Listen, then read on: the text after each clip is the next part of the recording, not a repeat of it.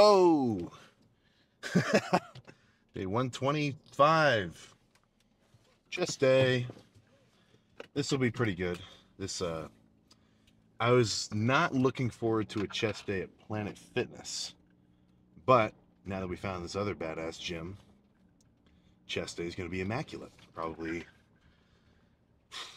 I mean, my basic approach to chest is start off with some heavy shit.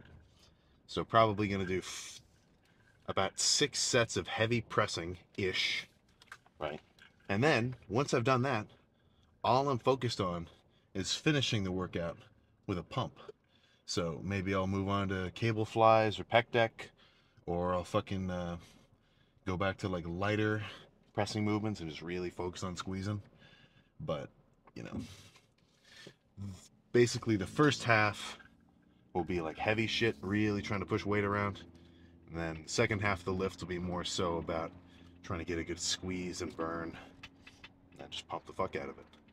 I feeling a little off. I've been eating a ton of sushi from Publix, which like it's good, but this is like way more sushi at once than I've probably eaten in the last like year or two.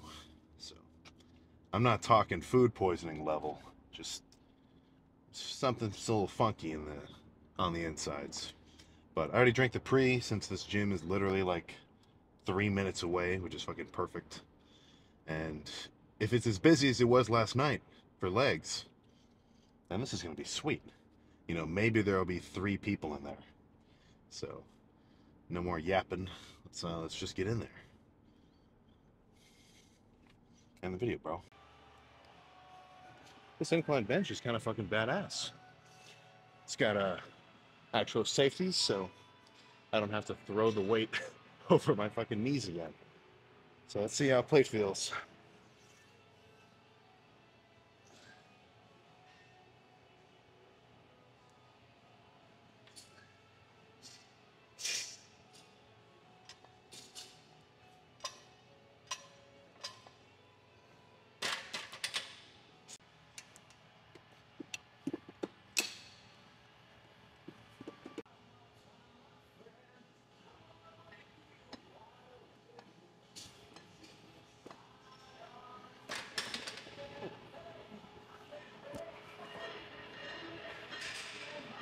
So again, I mean, the warm-up sets, right, with the 1 plate, 2 plate, I'm not doing 30 reps, right?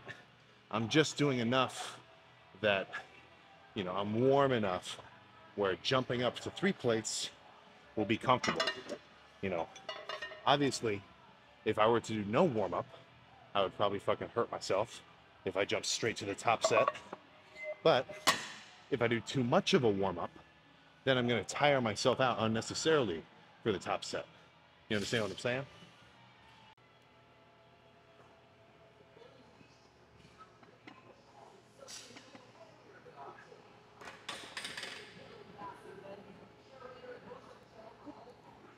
Okay. Again, not going to go too crazy. Like that didn't feel that light. Like that warm-up set did not feel 405 for 8 light. Not that I've ever done 8 reps, but I think 365 should be about right.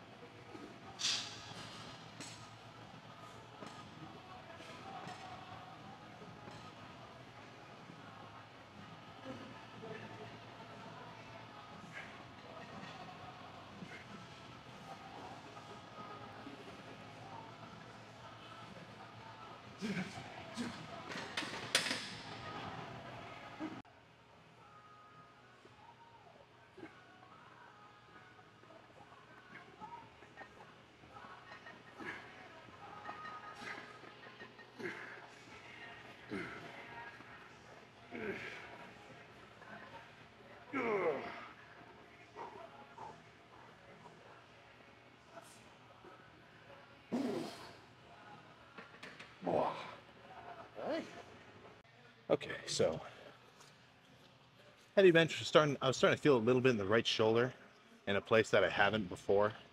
So I'm gonna chill out on the crazy heavy stuff and just jump straight to a little bit more of the squeezing movements. You know, moderate weight. I feel like a machine like this, especially having your hands vertical rather than horizontal, is going to help you start to feel your chest activate a little. You know, this and pec decks pretty much, if you're trying to get that mind muscle connection. But I think probably 1 or 2 sets, well, probably 2 or 3 sets of this, and then move on to something else.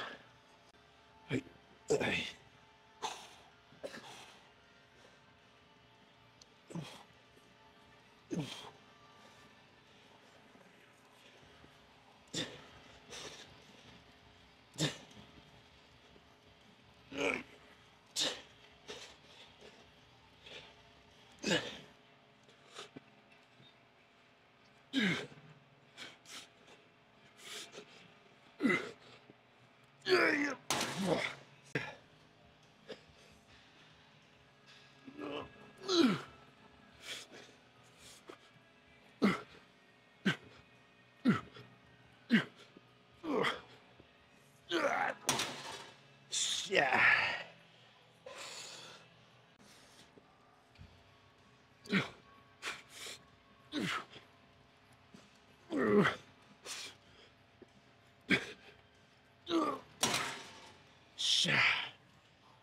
Crap.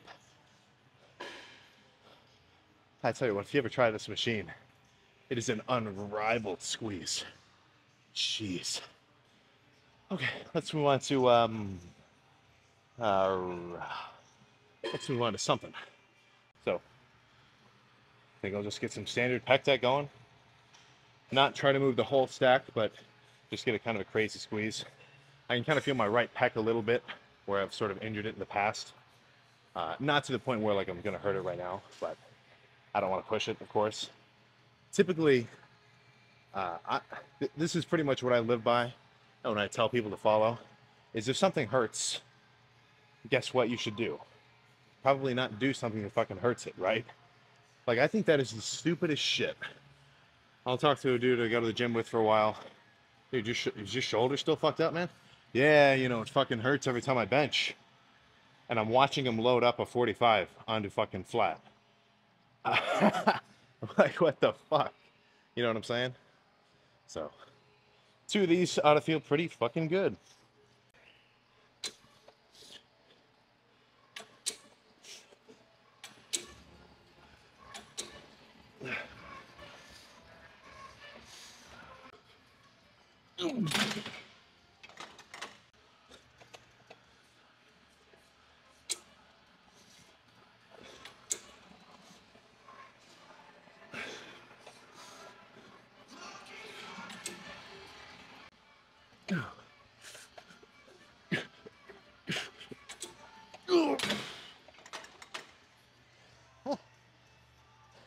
I don't really love this pec deck. Good sets though. Okay, so this is a little bit of a funky one. Maybe I'll explain it a little bit better this time. So, I don't know what you would call this. Crossbody cable, or crossbody dumbbell flies, whatever. Certainly an advanced movement. Like if you haven't lifted for a year, you probably wouldn't benefit from this much. Or maybe you would, I don't know, whatever. I'm not you. I'm just telling you what I do. But I didn't do this for a long time until I tried it and I was like, okay, that's a really good squeeze. So you take whatever pair of dumbbells you're going for. You know, the weight is going to be up to you, but I'm about to use the 40s, if you can use that as a gauge. And what I do is I kind of hold them like this with the butts of my hands on the metal, right? And I sort of lean forward a bit so they're hanging over my fucking quads.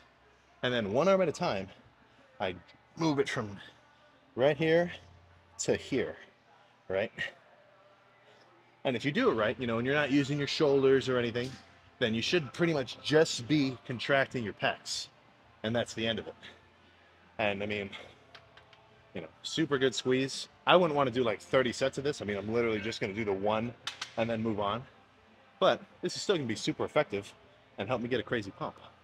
So let's just get this one going.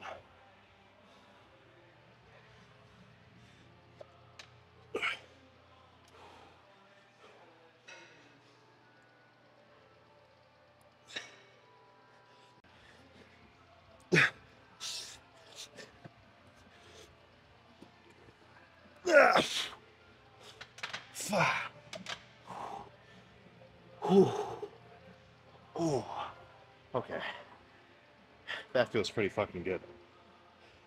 So for chest, if I'm doing a movement where I want to like focus on squeezing, obviously those the dumbbell presses, what am I saying, the barbell bench, that was just about moving around a lot of weight. But shit like this in the pec deck and that cable press, right? I want it to almost feel like my fucking chest is turning into a fucking rock right when I squeeze it. Like, even though I can't move it anymore, like even though I'm at the maximum range of motion, I'm still trying to fucking squeeze. And I mean, that's kind of difficult to articulate just in like words.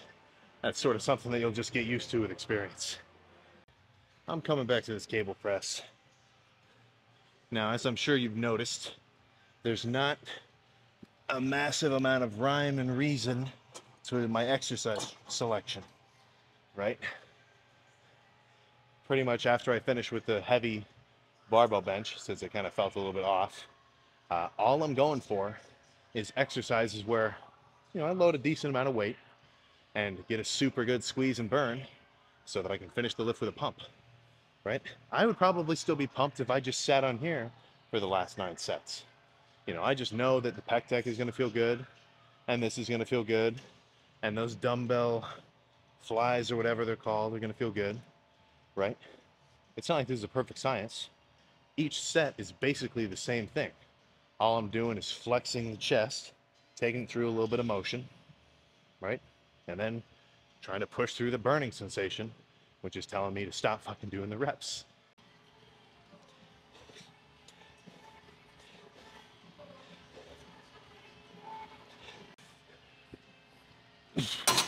Oh.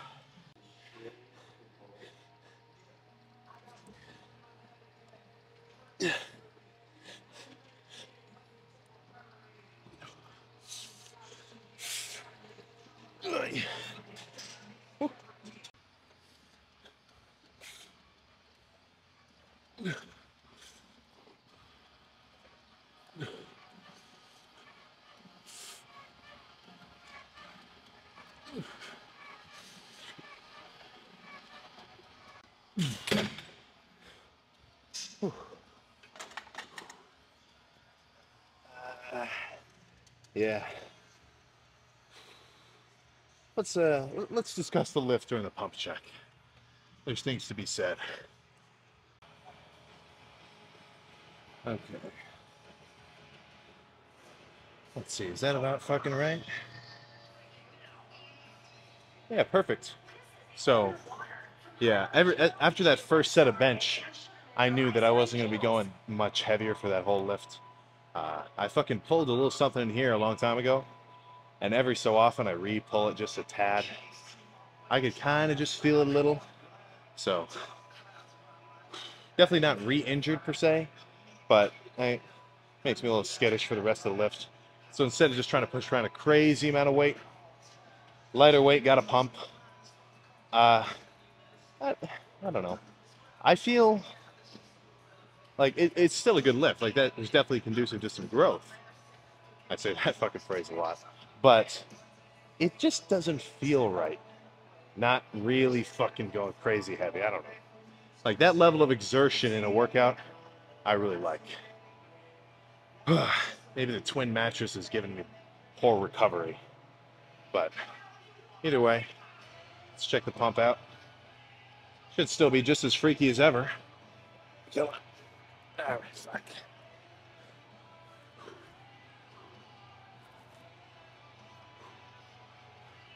I went to the beach today. Holy fuck. I'm red as a... Well, I guess you can't really tell. In person, I'm red as a fucking apple. At least on the shoulders and the back.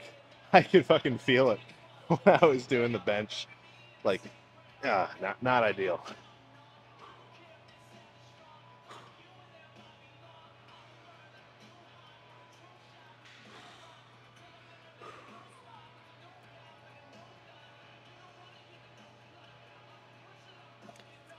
Oof. It's muscular, goddammit. I feel decently muscular.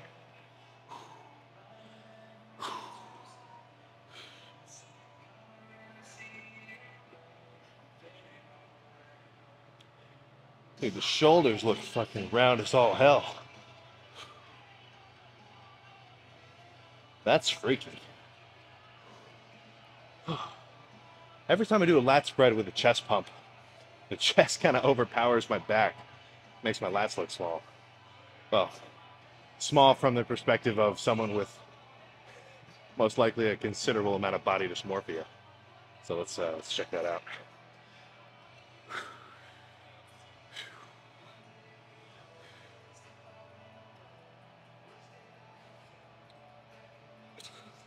All right. So, even with that crazy weight, and like, yeah, it's right here, right in here, a little something. So, like I was saying, I mean, even with that crazy weight, still a fucking freaky pump. Okay, a few more. I've said this before, I just love being pumped.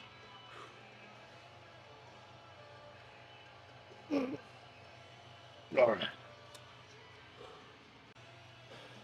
Let's go do some calves. I might even record a little bit of it. Oh! No calves for you. I only did 4 sets of them. I only did 4 sets of calves. They were closing. Still, I can almost guarantee 30% of you haven't done 1 set of calves in the last week. I mean, calves, in my mind, let me break down the logic for you. You walk around on them all fucking day. They're used to being worked, right? And you've seen the fucking memes where it's like, you zoom in on, it's like a picture of somebody's calves. Calves are monstrous. You're like, holy shit, this guy's jacked. And then it's a full body shot and he's like 400 pounds, right? Because his calves are just working it all fucking day. You know, that's what they're used to. So, you know, what, maybe 10 minutes every lift. That's pretty much what I've been doing the last, like, actually, the last, like, I don't know, 3 years or so.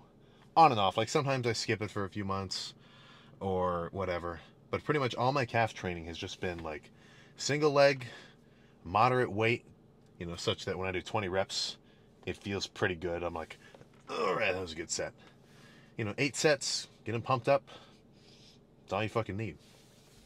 Well, that's all I need, at least. You know, if your calves are like pencil thin and you try daily calf work for like a couple of months and nothing happens, then you might have to try something else.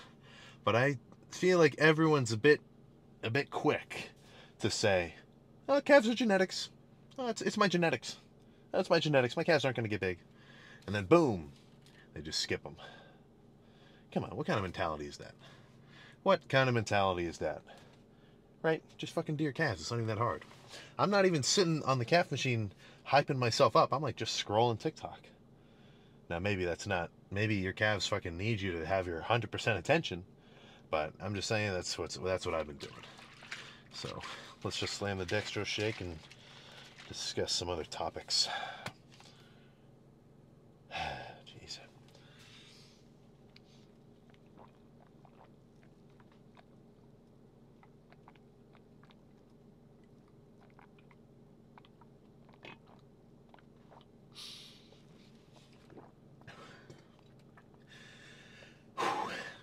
That one went down kind of easy. So it's dextrose and protein. It's not just dextrose. If you want to know what it is, just fucking look it up. So, I've gotten to this before, but I still get comments about it. What are my long-term goals? What are my long-term ambitions and aspirations? I don't know, man. Just get big. Just get big. That's probably the biggest one, you know. So I'm still going to school. I got another year of college left. I'm going for mechanical engineering. All right, so I'm doing all sorts of physics and shit. Ugh. I tell you what, I'm never excited to pick up my calculator. Right, if that gives you any hint of how often I'm using it for that kind of shit. But I'm 3 years in. I'm gonna finish the last year. Right, I think I don't know. A lot of like other lifters per se my age, they just drop out. I don't know. Maybe that's just sunk cost fallacy because I mean, in the next year, if the social media gets big enough, I mean, you can make a little bit of dough.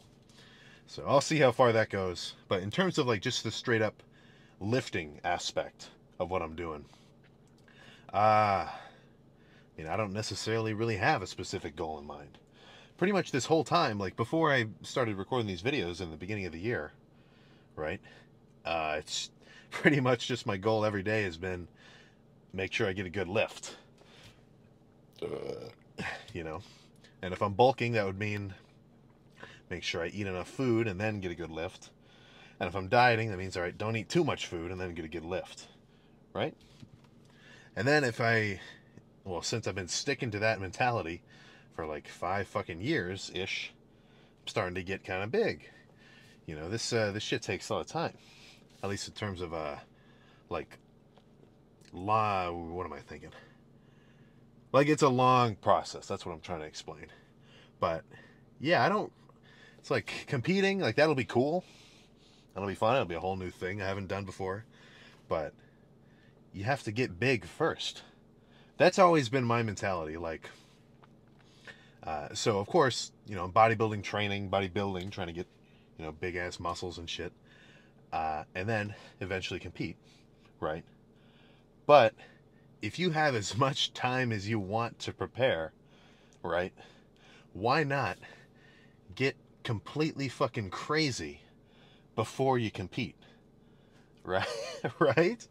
Like, I feel like if I were to have tried to do a show like years ago, even like I look good, like I was built, what would I really get out of it other than experience, right? Like, I would take it maybe 3 months to diet down, so no muscle building progress at all, because when you're getting that lean, if anything, you're burning muscle, right? You're getting smaller temporarily. And then, I do my shit, pose down, whatever. And then I would just go back to bulking up, right? So in my mind, what's the point of, I haven't seen the point. Like, it does seem a little bit silly to me. I'm not hating on anyone in particular, but when I see somebody who, like,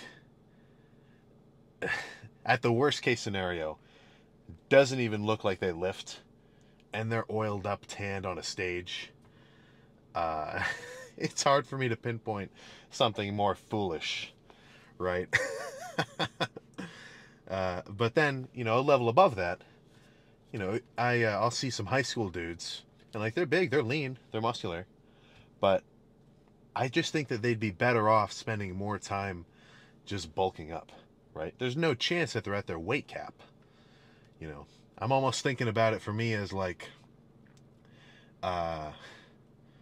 grinding in like the first section of a video game, right? Before challenging any kind of gym leaders or whatever, if you get what I'm saying. But yeah, definitely I'm not trying to say I don't have any ambition, right? I'm gonna push this shit as far as I can, but I don't really like to visualize a specific end goal, right? Because when you do that kind of shit, or like if you get in your mind like, okay, I want to look exactly like this, like if you just overthink and you like visualize something perfectly in your mind, by the time you actually achieve it, right? Or if you do get kind of close and it's slightly different, it's just gonna like fuck up your satisfaction, like your dopamine and your like reward system and shit like that in your mind. It's fucking kind of freaky. Like, if I were to sit here and imagine myself like going to do a bodybuilding show or whatever, because that's kind of the end goal for what I'm doing, and I'm imagining myself just winning it, like, oh yeah, yeah, like I'm almost telling my brain like, wow, you did it. Why would you want to fucking imagine that feeling now? You haven't done shit, right? So it's almost like I'm just trying to put my head to the grindstone, just keep on fucking grinding, and then after a while maybe look up and see what I've been working on, right? If that makes any sense to you.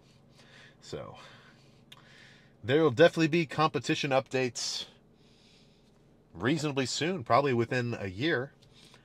But I have zero, there's no planning in that yet. We'll just have to see what happens. So, on a shorter scale, I'm going to go in there and fucking take my vitamins, finish a pack of sushi that I started earlier, and then go to fucking bed. Because I am fucking exhausted. So, I'll fucking see you next time. God damn it.